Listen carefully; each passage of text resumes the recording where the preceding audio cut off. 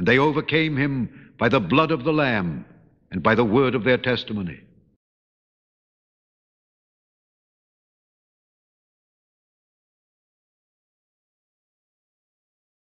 Warm Christian greetings to you all, fellow brothers and sisters in Christ across the world.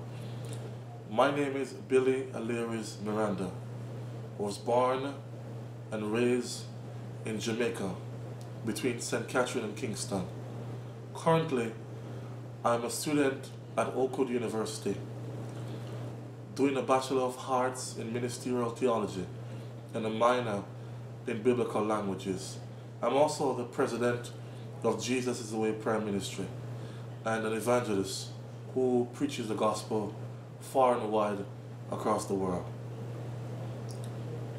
I want to say to every single person, we're living in a very serious time. Crime and violence have reached a place where it has created many pains in the hearts of young men and women across America and across the world today. I have a very interesting past, a past that will blow your mind to see what a young man could really experience in his early life just because of the one death of a family member. In 2005, the last child for my grandmother on my mother's side of the family, my aunt Maria Celestine Fort, was shot and killed. She was killed, and when she was killed, we ran to the crime scene. We saw her in the pool of blood. It was a very frightening experience for me. At that time, I was just 12 years old in November, in 2005 when it happened. I just started Old Harbor High School in September of that year. I didn't know where to turn because this was a shock to the entire family. I was so traumatized, I cried night after night because my aunt, she died to leave 3 kids, 2 girls and 1 boy.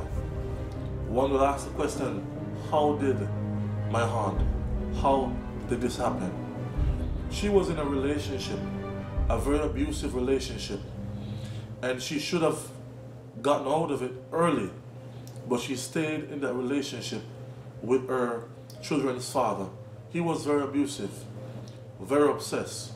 He would watch her, sometimes go to a workplace, send, death messages, and he do all those crazy stuff. He sometimes come by the home where my grandmother was living, my aunt was living at my grandmother's house, and he would make fight there. It was a chaos relationship, back and forth abuse. And my aunt, in her lack of knowledge at the time, didn't seek the help she should. She stayed in the relationship. Her mother said to her on her dying bed, Mar, you need to leave this guy, he's gonna kill you. I'll never forget, after my grandmother went to the hospital in Kingston Public, and we got the news she was killed. She had died because my grandma, she had cancer. And when we heard she died, it really troubled our heart to know I've lost my grandma. After her death in 2000, it was very devastated because when she died in the same period of time, matter of fact, my grandma died before my aunt was killed. She died 2004, and in 2005, when my aunt left the relationship between this guy and her, when they broke up, he started to send more death threats, saying to her, if you don't get back to me with a relationship with me, I'm going to kill you.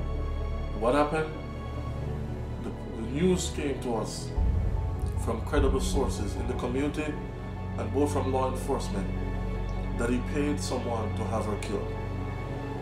That experience was traumatizing for me. So for 1 year and almost 6 months, I remember I meditated on the death of my aunt so much. I cried night after night. And I said to myself, I must find some gangster friends because I need to take revenge. Because this guy who paid for my aunt to be killed, his life need to be ended. Not only did I say that at the time, I was concerned about the one who pulled the trigger, who I heard who he was. So my ultimate goal is to get into gang life and take out these two persons.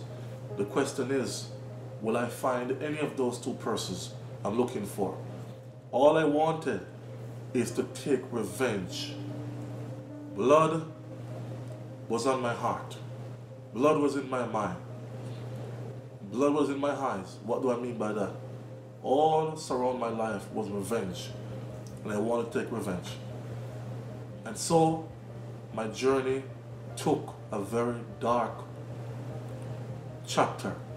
And that dark chapter of my journey, it reached a place where I went to an area in Kingston where my godfather would bring me to karate class. And I learned karate. And I also voluntarily went on my own to where a few boxers were training to learn the moves of boxing. At the same time, I went to an area in Old Harbour, a certain area in St. Catherine.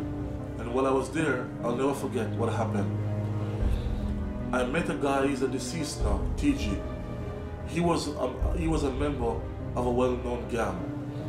And just to let you know, today, I don't think we have 3 or 4 of them alive today from this gang. But at the time, it was plenty. And he told me, I said to him, TG, because when I went to spend holiday with my cousin in that certain part of St. Catherine, I always spend the weekends there, and I spend like 1 and 2 public holidays there, both between there in St. Catherine and in Kingston. And as a result of that, when I was there in St. Catherine, and I met the guy, he was not living far from where my cousin was, that I stayed with. And, I used to smoke then as a young man. I used to smoke, idle smoking. So I would go to the shops, and that's where I met him. So I said to him, TG, I see you're a gangster. A man killed my aunt. I know the one who pulled the trigger. I know the one who pays the money. How can I get revenge? I need a firearm for myself. He said, we don't give firearms like that or lend firearms like that. You have to be a part of our gang. And when you become a part of our gang, then what I'm going to do is allow you to get your own firearm. But you will have to go through a series of experience. And when you go through a series of experience, then in that case, you pass the test and we'll allow you to have your own firearm. So just to let you know, the world turned upside down because going to this gang was a very vicious gang. And these men, they're humans, but they have the heart of animals. And so what will happen to my young life at 13 years old as a young man? This was a very dark day, dark month, a dark year in the life of a 13-year-old.